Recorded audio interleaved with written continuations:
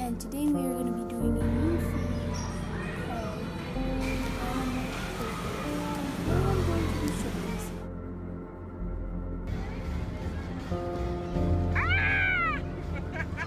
Do it again! Do it again! Do it again!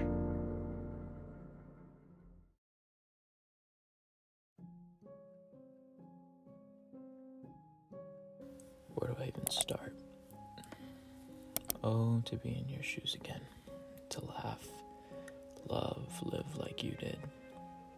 Not that I still don't, of course. It's just a lot has changed.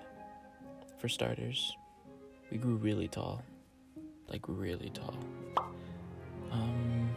We like a lot more anime than just Blue Exorcist and Naruto. Like, a lot. Oh, I know what. We made some great friends along the way, that's for sure. You might get a girl or two. Not saying. We do lose some friends. Don't worry, it's not like they're dead or anything. It's just lose touch. That happens. And we still love them all the same. You even meet new friends, because Mom pressured us into going to that stupid art school. But, trust me, you won't regret it one bit. We form new bonds that really show us what it truly feels like to be loved and part of a group. It was the first time in our life that we established a stable, genuine friendship. So believe me when I say this, but going there was the best decision you ever make. Stupid art school turned out to be the prime of your tween years. Not as much fun as you're gonna have. Just know that nothing lasts forever. But at least it was for the best.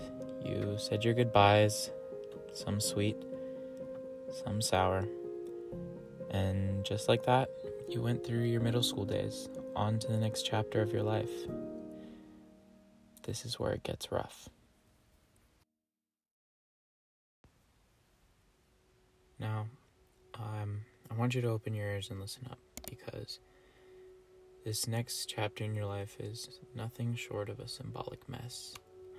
You're gonna have a lot of these new emotions clawing away at the inside of your brain like nails on a chalkboard, and it's gonna get dark, like really dark. Many people will judge you, even your own family. You have this constant feeling of loneliness, almost as if higher beings made you to not be understood by others. Slowly, your friends from those happy times in your life become more distant, to the point where they just become strangers and acquaintances. Some nights you feel the kind of sickness that only crying and letting it all out can cure. But you can't.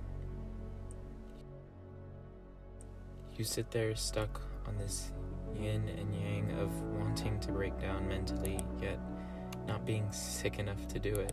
And during the day, you hide it all with jokes and smiles so no one notices. You fight with your mom a lot.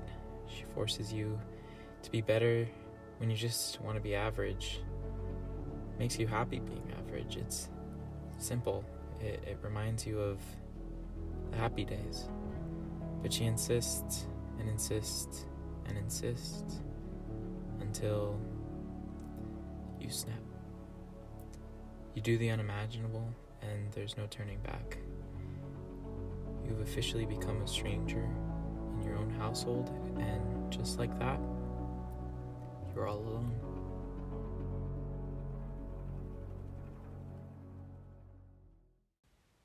You decided that the safest place for you is your room, so you trap yourself in there and treat yourself like shit. You don't eat breakfast some days, you only leave your room to shower, otherwise you stay in bed and sleep away the terrible headaches. And as if it couldn't get any worse, COVID hits. The coronavirus outbreak, Dr. Fauci. A dangerous virus is spreading rapidly. People here are understandably very nervous. If the virus turns out to be readily transmissible from... How serious is this? What's keeping you up at night? You were just starting to get closer with a friend from the happy days. Someone was like the only person you felt nostalgia around. Your literal last hope at happiness. That was corny. You even fell for them, but right away doubt creeped on in to convince you that it was one-sided. You don't want to say anything because you like how things are and you're afraid to ruin a valuable relationship. So you stay quiet. Once again, things don't always last. If I had said something, would it have changed? Maybe I could have saved us. But if I had said something, could it have gone wrong? She might never talk to me. Is it too late? This was our rock bottom.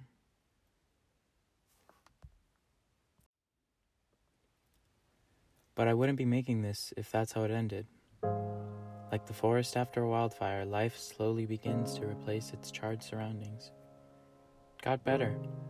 Although you and Mom still fight, it's not as bad as it used to be. You'll slowly learn to become the bigger person. Shave your head for some odd reason that I still wonder about to this day. Work out 3 or more times a week. You meet some online friends and you have a blast every night. You begin to realize the mistakes you made during the dark time in your life, and that you may have over-dramatized some of the details. I would say that you move on from her, but there's just something about them that leaves you in awe.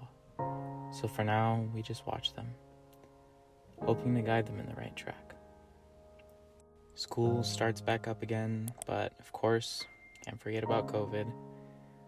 Online schoolwork becomes a little more to take on, but don't worry. You're at peace with being an average student because it makes you happy, and you don't ever want that taken from you again.